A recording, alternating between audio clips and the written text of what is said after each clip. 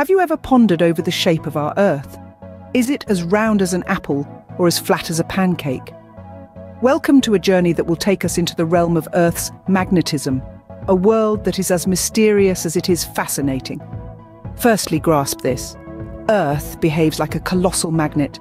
Imagine a bar magnet running through the center of the Earth from the North Pole to the South Pole.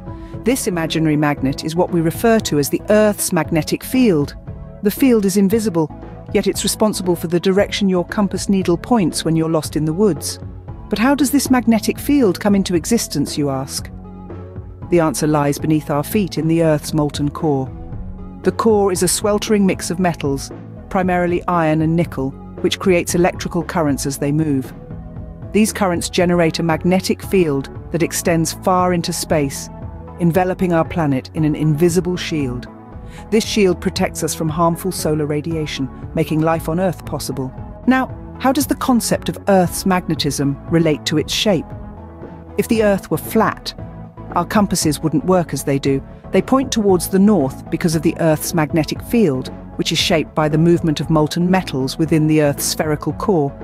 On a flat Earth, this magnetic field would behave differently, and our compasses would not consistently point north.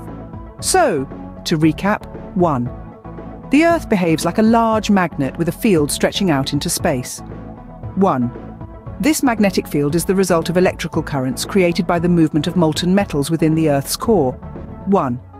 The behavior of this field, particularly how it interacts with compasses, suggests that the Earth is not flat, but spherical. In essence, the Earth's magnetism is not just a fascinating natural phenomenon, it's also a testament to the Earth's shape. So the next time you look at your compass, remember, it's not just pointing north, it's also pointing towards the truth about our planet's shape.